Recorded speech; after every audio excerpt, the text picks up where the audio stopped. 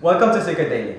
I am your host Abelardo, And I'm Samuel. and today we will be discussing the topics of terrorism and ETA. Although the terrors of war, crime, and violence acts have existed since the dawn of time, the concept of terrorism as a form of political violence began at the Le Terror French Revolution. Terrorism itself is a very hard word to define. Terrorism can be considered as a brutal existence of violence, especially against civilians or a specific group, in the protest of political aims. In the 1980s, the U.S. Code of Federal Regulations defined terrorism as the unlawful use of force and violence against persons or property to intimidate or coerce a government in the civilian population. ETA, also known as Caudi as Katasuma, is a group which have been declared as a terrorist due to their violent acts on the Spanish country. But why exactly though? Before we start, let's talk a little bit about the history of ETA.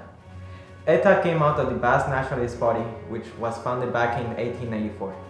They wanted the Basque country to be independent from Spain.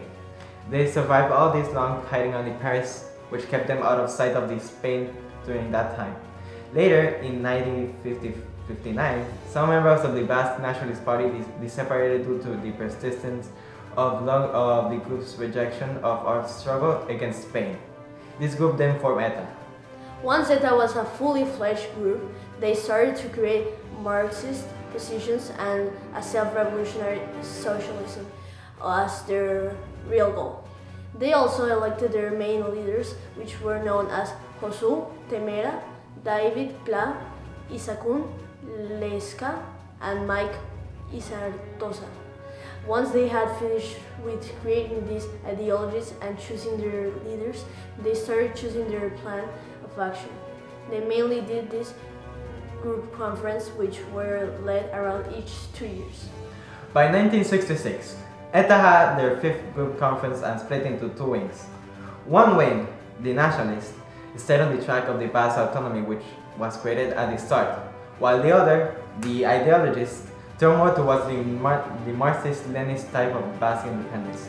The ideologies also engaged in the sabotage, being more violent than the nationalists. ETA had certain tactics during this time, in which included the many assassinations. They did so by shooting their victims in the nape, which is a very fatal point of the body. This also participated in car bombing, which caused many casualties in the area of the Basque country and other parts of Spain. Even though these were some of the things they did most commonly, they also participated in blackmailing and military or police base attacking, in which they used handmade mortar. Alright, so most of ETA's attacks were led in Spain.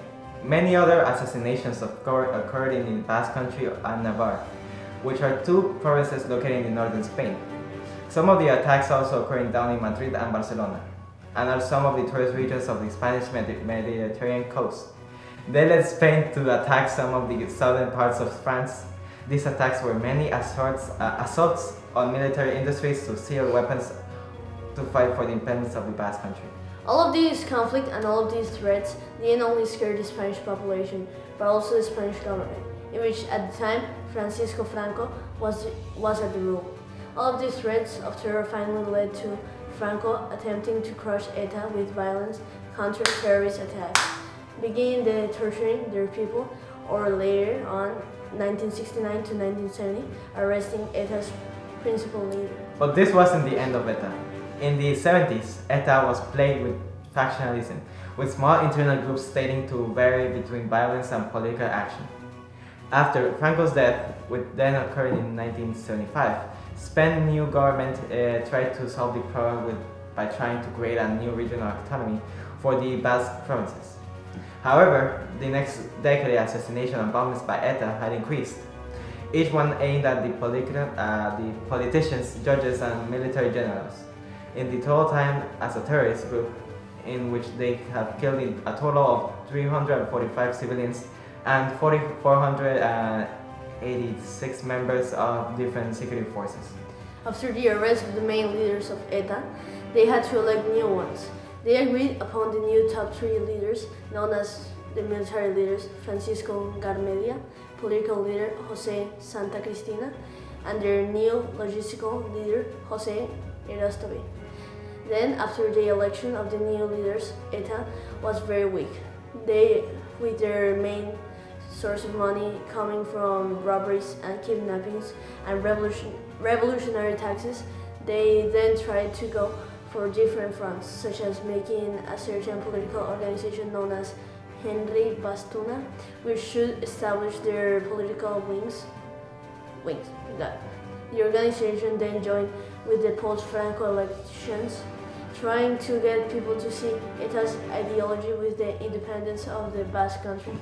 Finally, after many years of violence and casualties, ETA decided upon a temporary ceasefire case to discuss upon an agreement with the Spanish government.